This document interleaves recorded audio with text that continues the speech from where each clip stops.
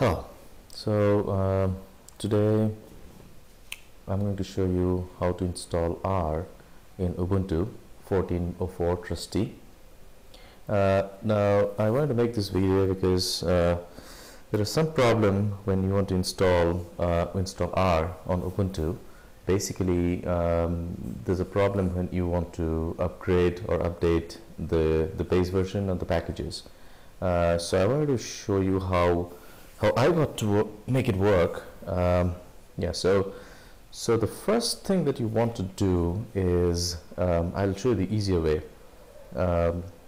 You launch the Ubuntu Software Centre and then type in r-core, not r-core, r.base, I think. Yeah, so this is the easiest way to install R. However, if you look at the information here, you would actually be installing an older version of R. So let's get this started. Let's install this first, and then we'll get to the upgrade bit in a bit. It asks you for password, so key in the password.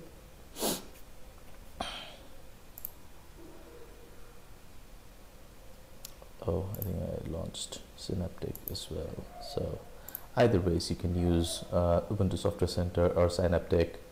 Both ways, you should be able to find R base. So install that.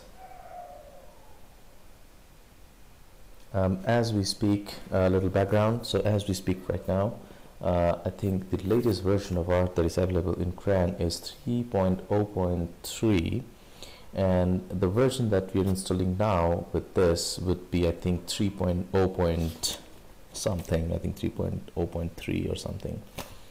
So it takes a little while. My internet speed is a little slow today, surprisingly, but we'll give it some time.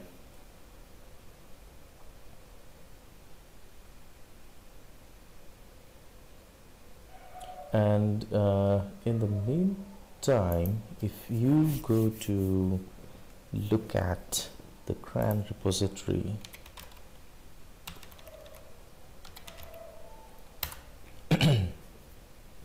there is an instruction to install R.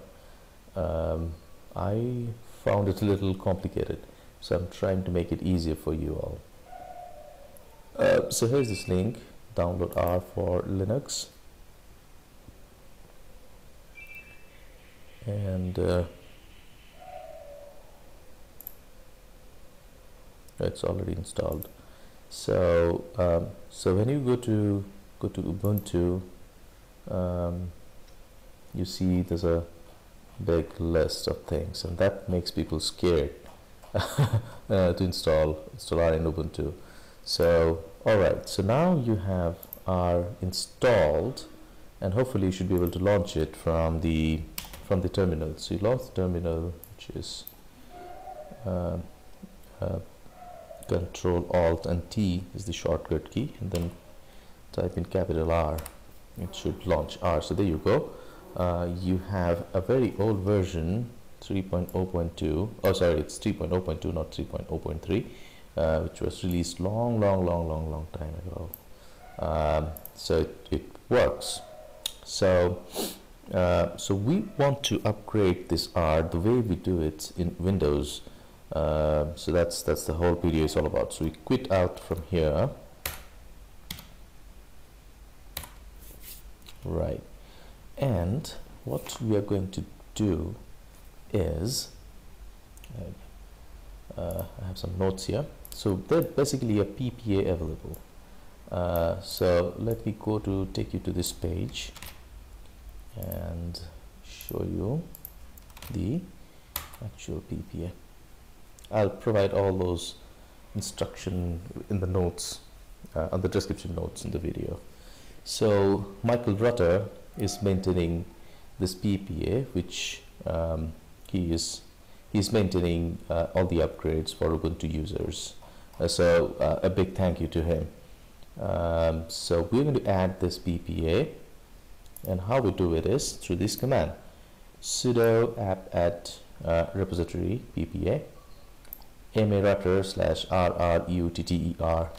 So it's very simple. So you come to the terminal, paste it, and it will ask you for a password.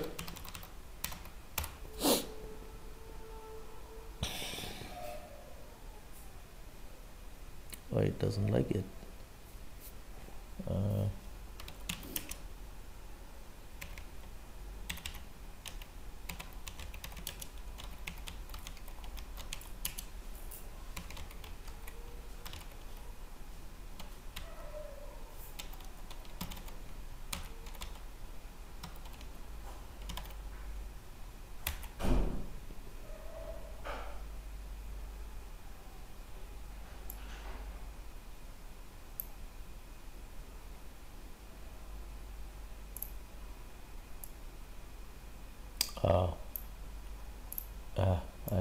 I got the comment incorrect, so this is the one. So there's a dash in between apt-add and repository. Sorry about that. So I'll give you all those details in the description. So hopefully this should work.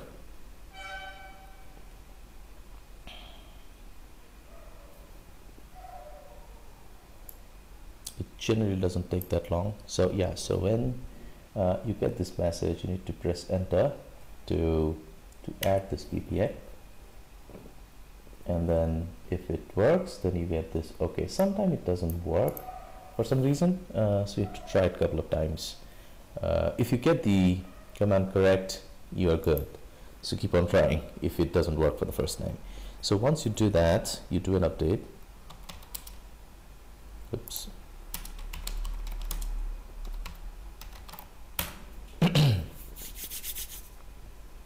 And it takes some time depending on your internet speed.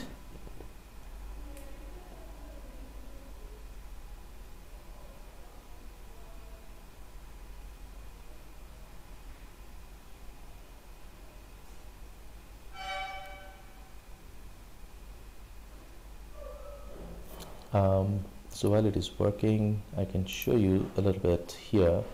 So the official instruction is a little messy, I would say. So you need to add, it says you need to add this exception in the source.list file, and basically it does almost the same thing, but it's a little involved, not very straightforward in that way, and sometimes this secure apt doesn't really work. So I found this to be the easiest way to do this. So now the update is done. The next command would be sudo apt-get upgrade. Right. So when you do that, you see automatically it is saying that our development, our base, and all those things are there. So all you need to do is press yes or type in Y, and then it would start downloading the latest version of R, or rather start installing the latest version of R.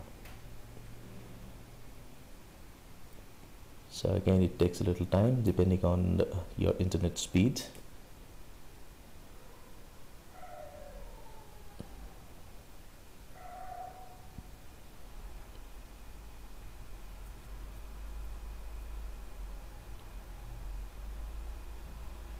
Oh, it looks like it's done. So let's test it out.